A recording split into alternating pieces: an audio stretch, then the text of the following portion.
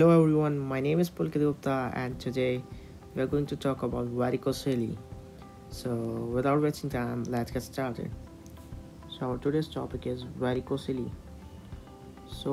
It is a clinical condition in which the pampiniform plexus it becomes dilated. As you can see in the case of varicocele, it becomes dilated,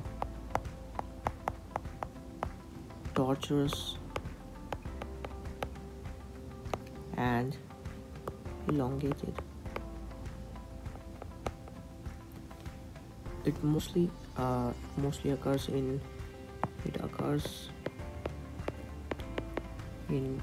adolescent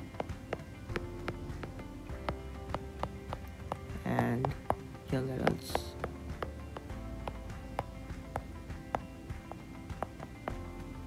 And basically, it is also common. It occurs in left side. It mainly occur in the left side due to three reasons. The first one is the left testicular vein is at right angle and plays right angle place. So due to the venous pressure high in the left testicular vein. And the second one point is that due to the compression of left testicular vein due to constipated sigmoid colon, and third one is due to blockage of anterior left testicular vein in the left renal vein due to the tumor of the left kidney. Now, clinically, how varicocele patient will be like. So there will be on palpitation. We see palpitation. The veins of pampiniform plexus. It feels like bag of worm.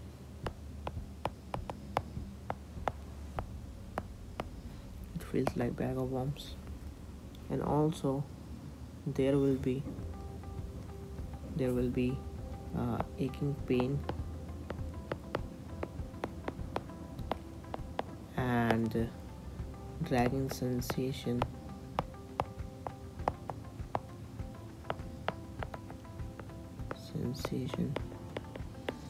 in the scrotum.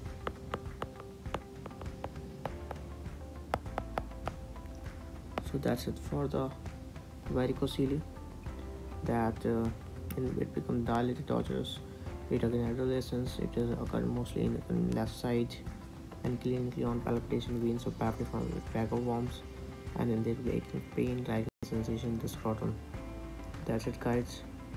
Thank you for watching. If you like it, please like, share, subscribe.